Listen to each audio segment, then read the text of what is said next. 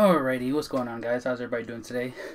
Um, we already know what happened. It's all over social media. Carson Wentz traded to the Colts. I can't stop looking at this first post that's there. In exchange for a third-round pick in this draft and a second-round pick that could turn into a first next year. I don't know. Not a good trade, in my opinion. They could have gotten so much more. Well, maybe not so much more, but they could have gotten... Like, this could have been a second, right? This could have been a guaranteed first. And at least that just sounds better. Maybe like an actual player that's I don't know. I feel like they just could have gotten so much more. And then I tweeted out I tweeted something. Like, the Patriots, we got, like, we could have given them 2/3 for this draft, right? Maybe our second and a third, right?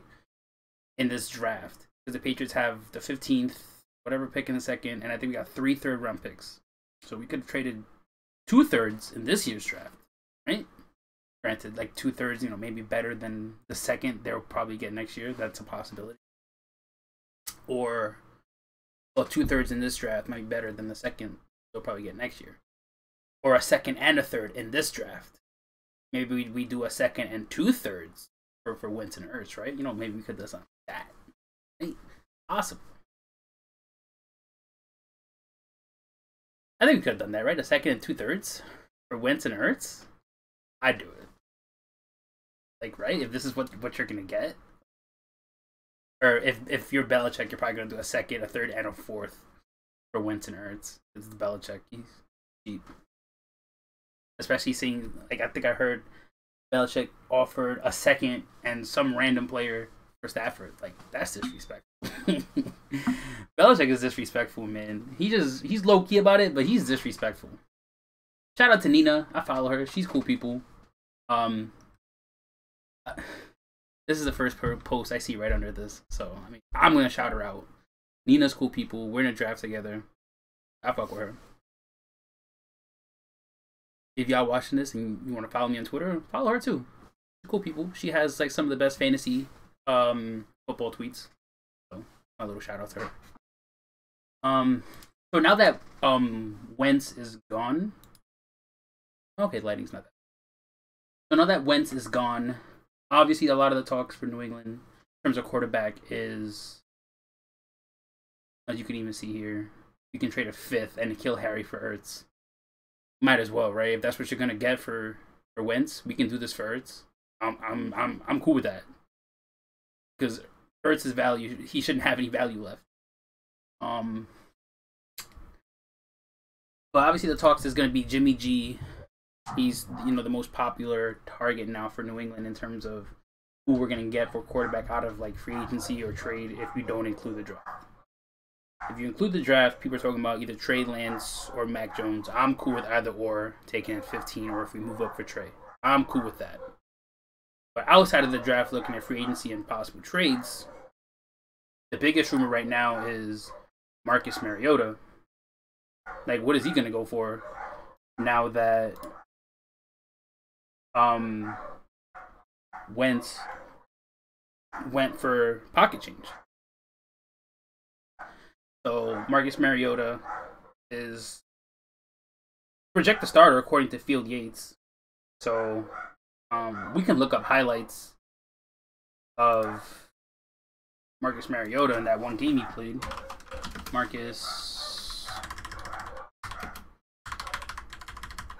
highlights 20 here. Right? How long is this? Yeah, we can watch a quick 2-minute highlight. He looked pretty good in this one game against the Chargers when he played for Oakland when Derek Carr went down. Look at it, he can still move. He clearly can still move. Throw on the run, running to his left. That looked really good. I was watching this game and I was like, oh, he looks better than he did in Tennessee. Yeah, see, he clearly can still move. Obviously, missing time didn't take anything away from him. He's taking the hits and he's still going. That's a good ball. That is a good ball. Cam, I mean, no shade towards Cam, but he's not made. Maybe he completes it, right? But it's it's gonna be a scary throw. Look at this, the keeper. Look at that. I'm okay with this. I'm okay with this. He sees the pressure. He gets rid of it. Decent pass, good play. Moving back in the pocket. There's play action on the run. He's just gonna take it. And he gets the first down. Does he get it? I think he gets it. Forward progress. I think he went down before he lost it. So.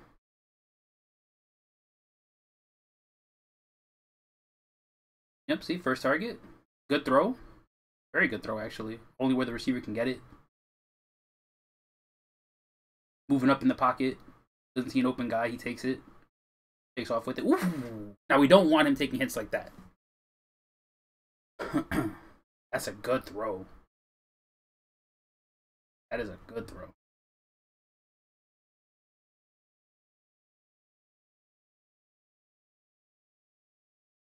He's navigating the pocket. Woo! Right over the lineman to his guy. Good throw. In the red zone. Where is he gonna run for it? Yeah, he runs for it. Oh! But he still has the even though he didn't play like the last 2 years, he still has the athleticism. He still has the speed. He's younger than Cam. He is taking less hits. Good throw on the run there, back shoulder.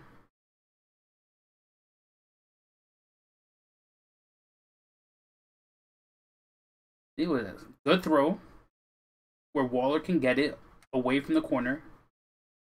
So like. The playmaking ability is there, right? What we would have gotten out of Wentz, we can get out of him as well. We don't have to pay the premium for him because look what Wentz just went for. And Wentz has actually showed he can win. Mariota has never really showed he can. Sure, he took Tennessee to the playoffs, but the success comparison, like Wentz should cost more than Mariota, in my opinion.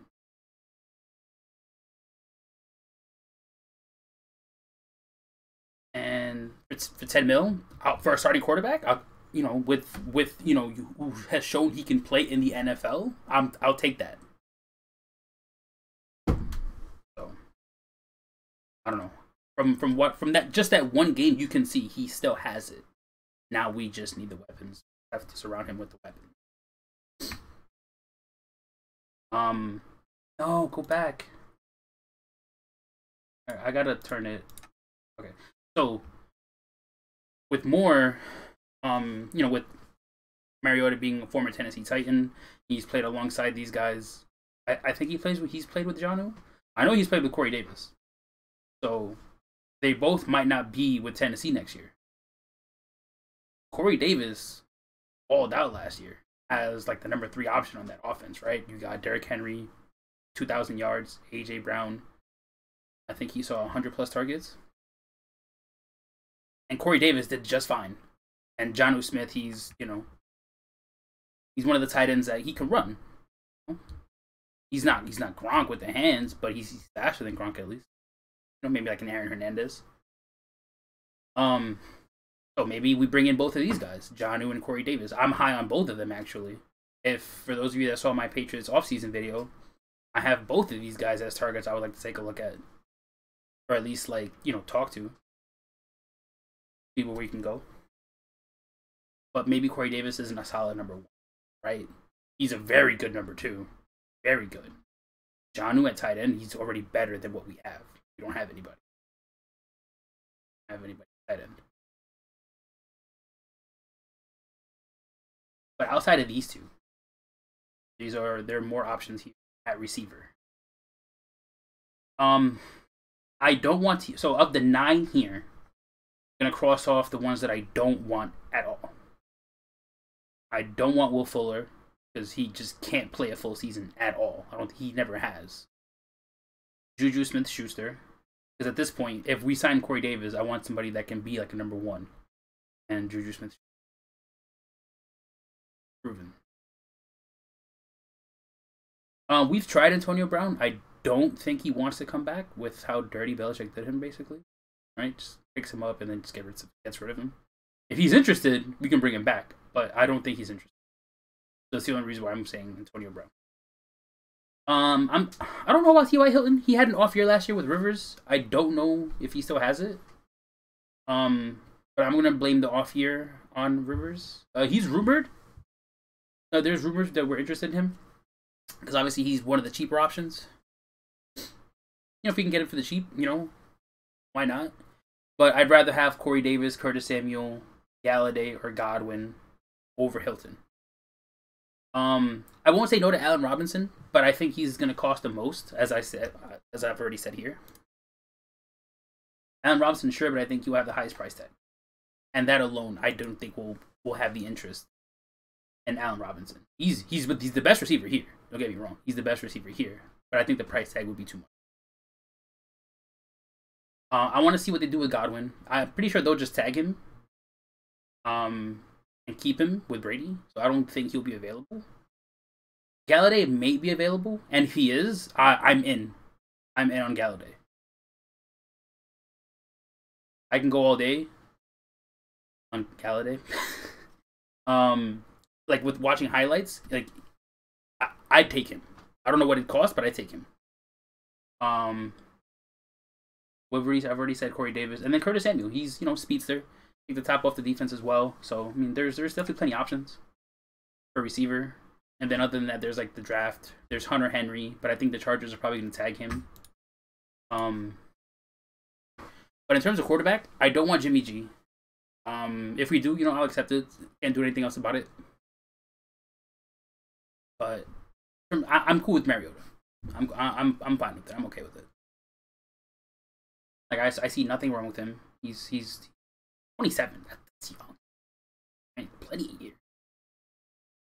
And he hasn't played the last 2. So he's healthy. He's 100%.